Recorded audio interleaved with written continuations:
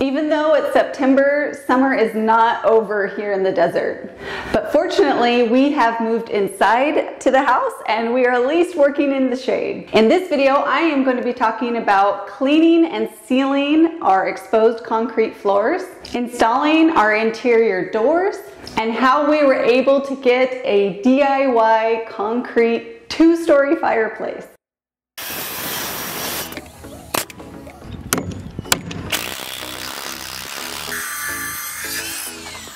I'm Alicia. And I'm Bryce. And we are building a modern house. We're trying. Hopefully building a modern house. We want a cool contemporary house and we need a workshop, but we have an impossible budget. So that means we have to get really creative and be prepared to roll up our sleeves and do some of the work ourselves. It'll be hard, but it will be worth it. This video is brought to you by Concreate, The Door Stud, and presenting sponsor, Simpson Strong Tie. All right, first we have to go back in time. Back about 30 degrees ago, late April, early May, when we had just finished up framing the house. Before we could seal the concrete floors, we needed to make sure all the exterior doors were installed, including the 12-foot wide, 8-foot tall sliding glass door in the living room. At this point, all the windows of the house were also installed, so we felt confident that the house was sealed up enough that we wouldn't have to worry about gusts of wind blowing dirt on top of our sealed floor while it dried.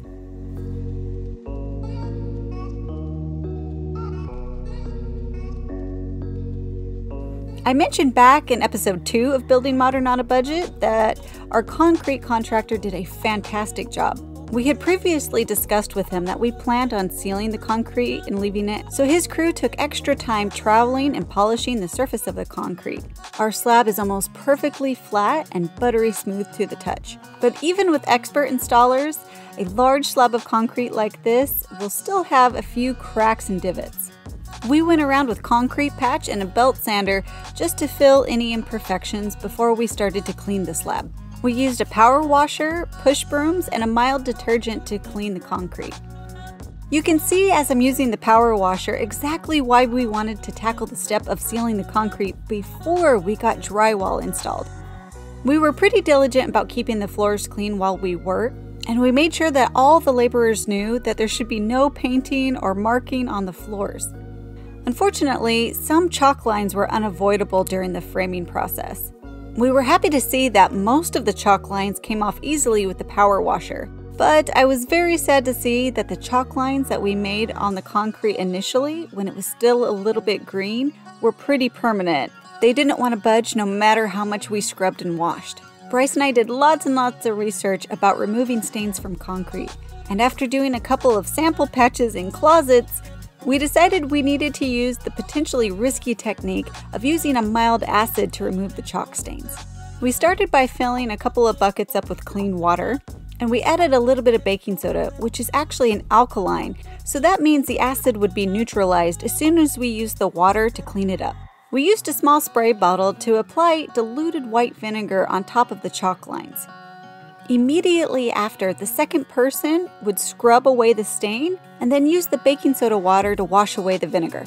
This technique actually worked really well and completely removed almost all of the chalk lines. We only have 1 or 2 really faded stubborn spots that wouldn't completely lift out. Right now, I'm going to make a huge disclaimer. If you have stained concrete and you're thinking about trying the vinegar trick, make sure you do your research and you try a couple of inconspicuous sample areas. We were lucky that our concrete didn't experience any sort of visible etching or change in texture. But acids are known to etch concrete surfaces, so just be careful.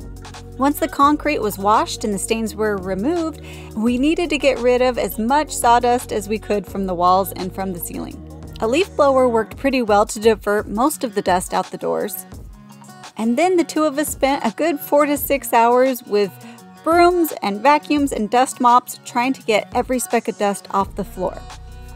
Finally, it was time to start sealing the concrete. There are dozens and dozens, maybe even hundreds of types of concrete sealer out there. They all seem to vary about how much square footage they cover, as well as their application type. We did lots of reading and research, and we decided to settle on a product by Consolidec called Polish Guard. We wanted a product that would at least partially soak into the concrete, not just sit on the surface. Also, we wanted to make sure it was going to be durable against everyday wear and tear and spills, so it needed to be resistant to acids and mild cleaners. I didn't want to worry about my kids spilling a glass of lemonade and completely destroying our floors. The final deciding factor in choosing Polish Guard was the sheen, or how glossy the floors would look when they were finished. I really had my heart set on a satin sheen. Just glossy enough to look like they're professionally sealed, but not so shiny and glossy that it becomes a maintenance nightmare showing every single footstep. The product information on Polish Guard said that it would give us a low sheen finish, but we would also have the option to follow up with a buffer, shining the floors all the way up to a high gloss. The manufacturer recommended that the product would be applied by a pump sprayer, yep, the same kind you use to spray pesticide in your yard, and then spread evenly over the concrete using a microfiber dust mop. We worked quickly and tried to maintain a wet edge. When we would need to take a break or refill the sprayer, we tried to use the relief cuts in the concrete as a breaking point. We followed the manufacturer's instructions and applied 2 coats of sealer to the floors.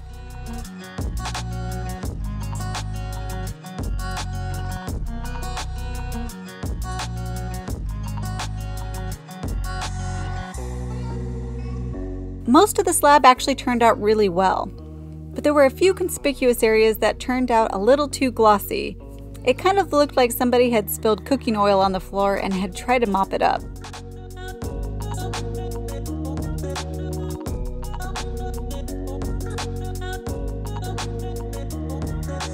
Alright, secret confession time.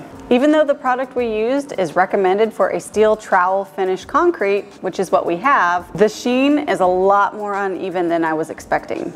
I knew right away that we're going to want to wax or maybe buff the floors to help even that sheen out. Knowing that, we decided to add a 3rd coat of finish to the floor to make it a little bit thicker and prepare it for buffing. The floors already look much better with that 3rd coat, much more even, and I feel really confident that with a little bit of floor polish or wax, we'll get it completely smooth and even. Thankfully, I absolutely love all the patterns and color variation of the natural concrete. They're super modern and organic looking, exactly what we were going for.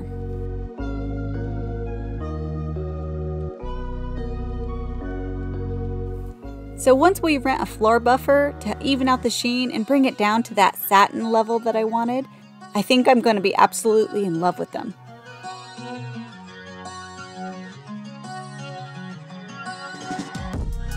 While we're still in the Wayback Machine, we had one more step to protect our floors before the other trades came in. We've seen how rough construction workers can be on a job site, and we had worked way too hard on our sealed concrete floors to let them get destroyed with insulation and drywall. After allowing the Polish Guard to cure for 48 hours, we went around the entire house and taped off every single wall using blue painter's tape.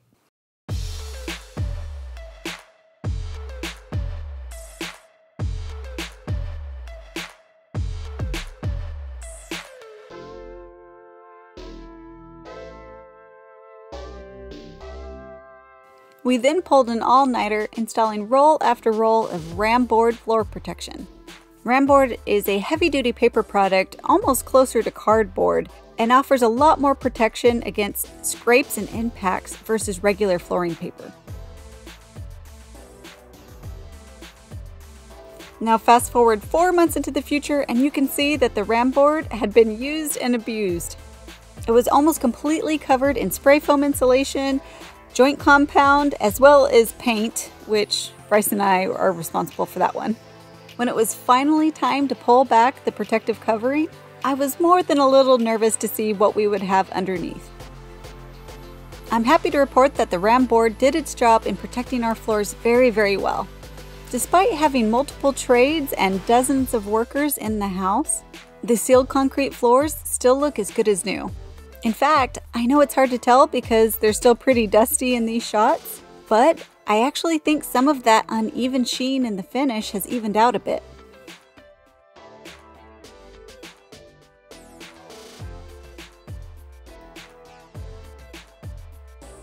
To turn this concrete slab into finished floors for a family home, we needed to fill in all the expansion joints and relief cuts.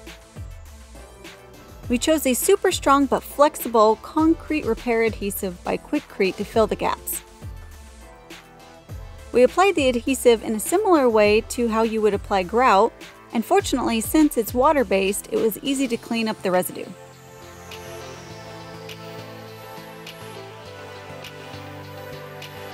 You can see the adhesive looked a little light when it was first applied, but by the time it dried, it matched the concrete perfectly.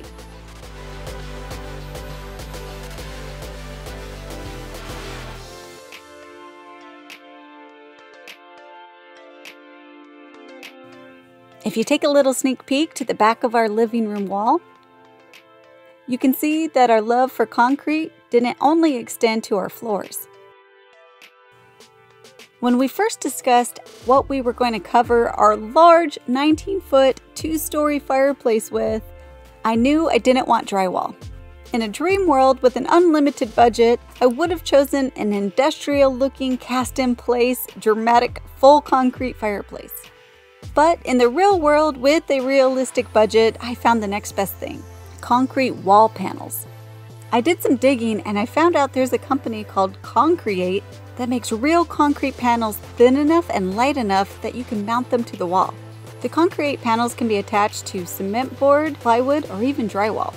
We liked the insulation properties of masonry, so we decided to first skin the entire fireplace using 4x8 sheets of 1/4-inch cement board. Although it does require a special blade, cement board can be cut using a standard circular saw. For all the detailed cuts around outlets and light switches, we found it easiest to use an angle grinder with a diamond saw attachment.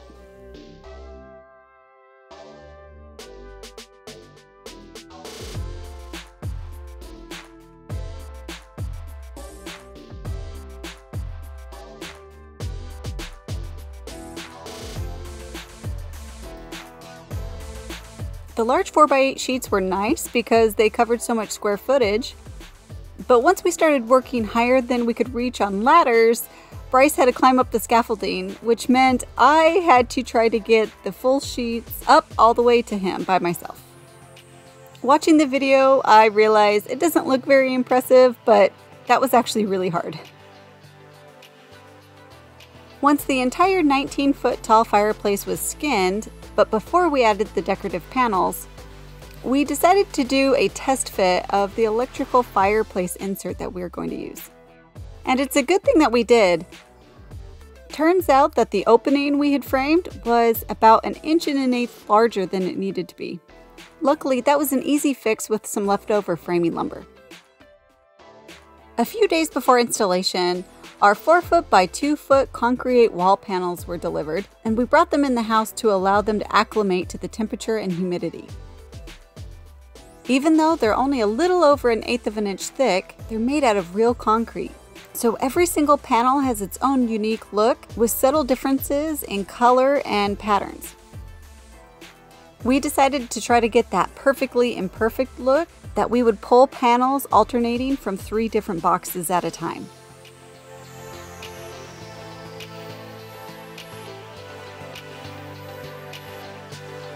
Since one panel wasn't long enough to reach all the way across the 6'6" wide fireplace, we decided to embrace the slab look and put the seam directly down the middle. We measured as many panels as we could, but for anybody who's done a lot of home construction, you know that walls are never perfectly flat and straight. We got our best results when we held the panels in place, scribed a line with a pencil, and then followed that line with the circular saw. To attach the Concreate panels to the cement board, we used construction adhesive that's designed to work with masonry. Similar to adding tile to the wall, we needed to make sure that our first row or course of panels was dead level. We ended up needing to shim and shave just a couple of spots to accommodate some imperfections in the floor.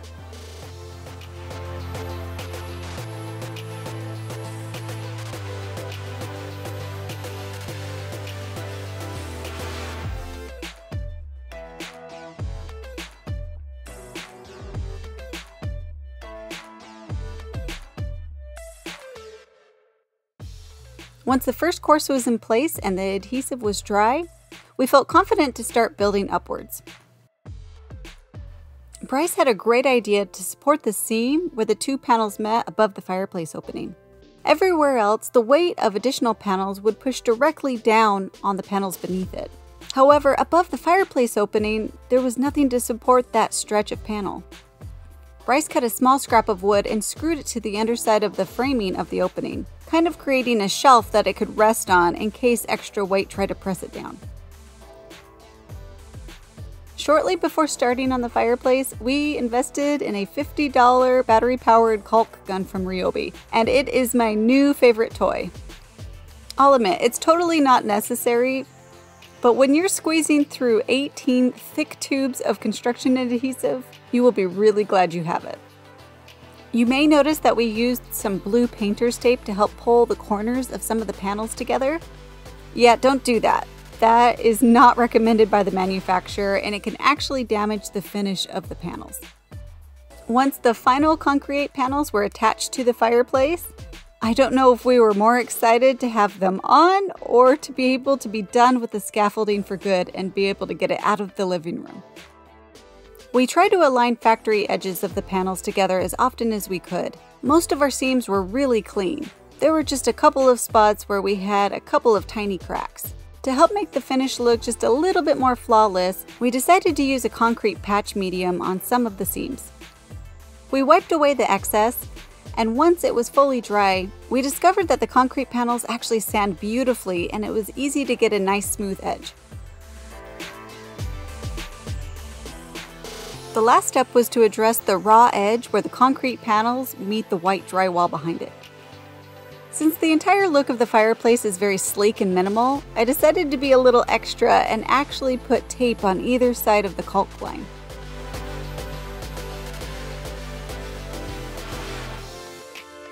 After applying the caulk and smoothing it with my finger, I could immediately pull the tape back and get a perfectly spaced, even caulk line on all of my seams.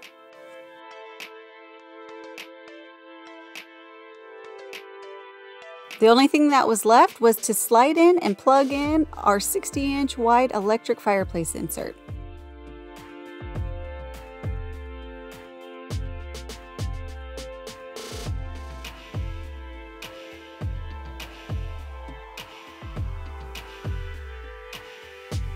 I don't know if the photos do it justice, but this thing is beautiful in person.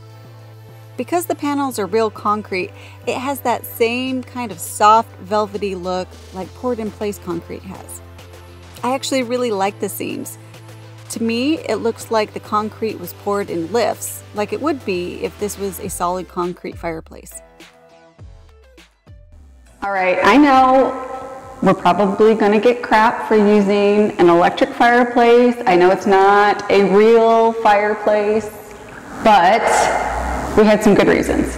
One of the reasons being we would love to have a gas fireplace. In fact, we even had the gas run for our fireplace. It really was just cost prohibitive. So when our plumber came out, we made sure he ran a gas line. So we have, you know, the little key knob thing, whatever that's called, the valve. And so this is ready to go if we ever want to add a gas fireplace.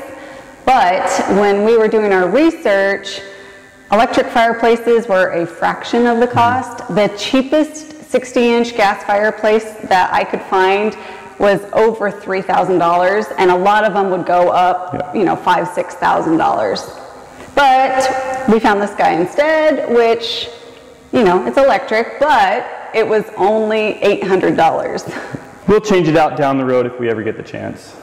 I actually I like it. I think it looks pretty good. Yeah. Another great reason why the electric works so well here is because it is Arizona and it is hot most of the time.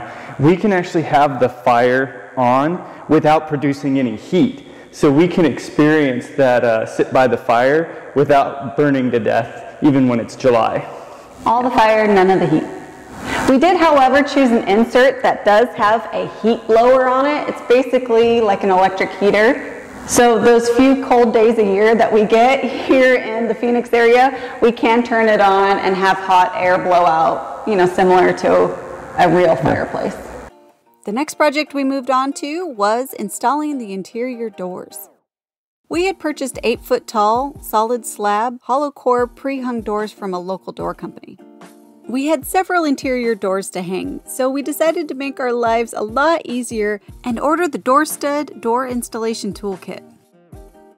We chose the Pro series, which came with 2 heavy-duty all-steel tools, which are kind of like roller skates for the door.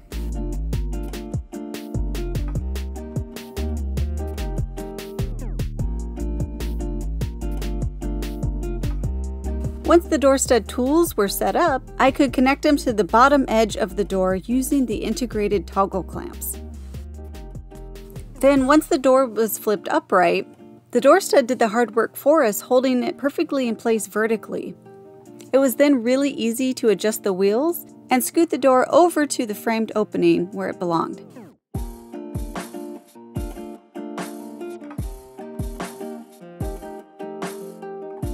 There's lots of really good instructional videos on how to hang a pre-hung door on YouTube, so I won't go over every step. I'm sure there's more than one way to skin a cat, but we followed the steps that Bryce learned when he was framing houses with his dad several years ago. Regardless of the technique, you always have to make a million little adjustments when you're hanging a door, which is really simple to do using the door stud. If the door wasn't lined up perfectly, all we had to do was to twist the knobs to bring the door either up and down or in or out. I'm really glad I had Bryce's help installing all of the interior doors, but I'm also happy to know that now I have a tool that makes it possible to hang pre-hung doors by myself.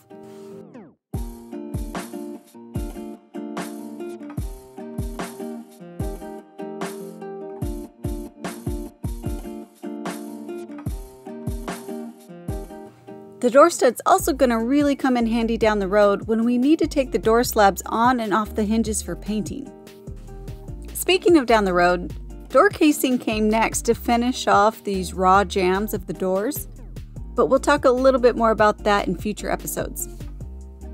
If you're looking at our doors and thinking flat slab, hollow core interior doors belong on a 1980s mobile home, don't worry.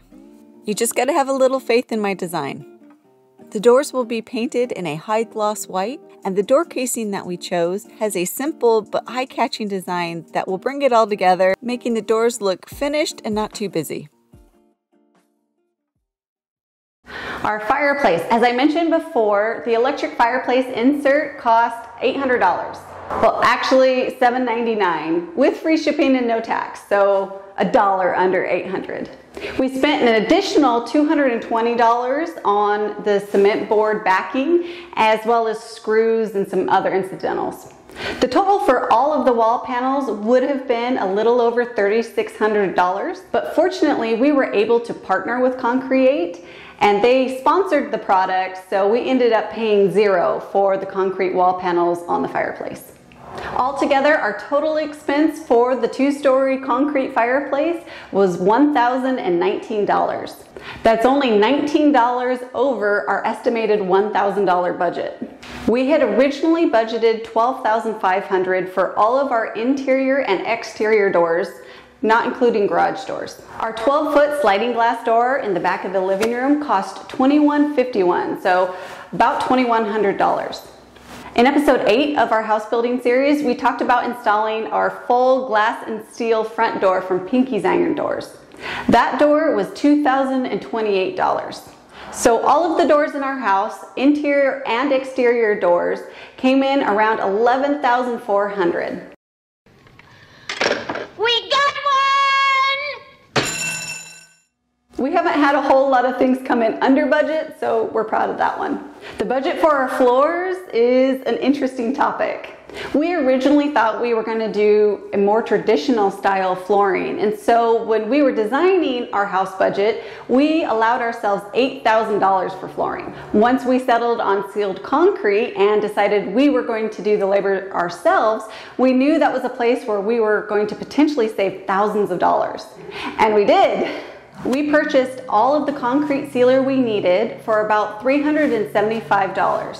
Additionally, we also bought a different type of sealer for our shop and garage floors, which we will install later, and that cost us $491. We spent a little over $300 for the ram board heavy paper floor covering, as well as tape and a few other things. So our floors in total only cost us $1,142. That's a full $6,800 under our $8,000 budget, which is definitely very, very exciting. But if you've watched a few of our past episodes, you will know that money has already been spent elsewhere. We were able to pay for the cost of the fireplace and our floors out of pocket, but our doors came out of our construction loan.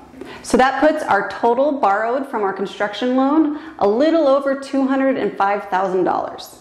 And at this point, we have spent $39,500 or so out of pocket. We are doing pretty well on our budget right now, which we are trying to keep up. Coming up very shortly though, we have some great big expenses like our septic system and the rest of our HVAC. So make sure you're subscribed to the Pneumatic Attic channel so you can catch what's coming up in future episodes. We're getting really close, guys. If you want to get caught up on the rest of the Building Modern on a Budget series, check out this playlist. And if you like other types of DIY content, check out this video as well. I'd love to hear what you guys are thinking, so make sure you leave your questions in the comment section below. And as always, thanks for watching, guys.